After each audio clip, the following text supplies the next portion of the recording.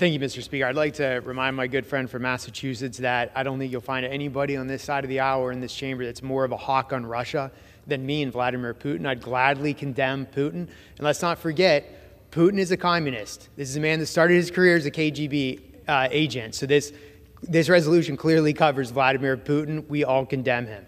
Additionally, I'd like to remind the gentleman that the first time I ever spoke on the House floor, I waited weeks to speak as a freshman. The first time I spoke, though, was on anti-Semitism. I spoke to condemn the shooting at the Tree of Life Synagogue in Squirrel Hill, Pennsylvania. So I'd like to remind my friends across the aisle that we have been mischaracterized by some of the comments that were just said. But let's talk about who won't condemn socialists.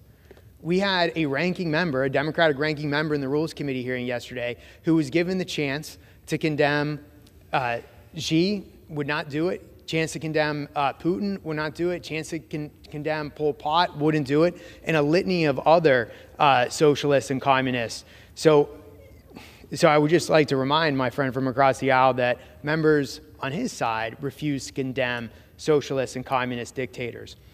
But I find it rich that there's a question over the definition of socialism.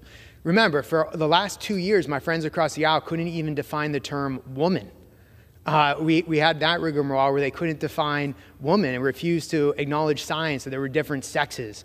But now they can split hairs between the difference between socialism and communism. It's absolutely laughable. But let's just define socialism since we're here having this debate. Socialism is a political and economic theory of social organization which advocates that means of production, distribution, and exchange should be owned by the community as a whole. And it's not me saying that socialism leads to communism.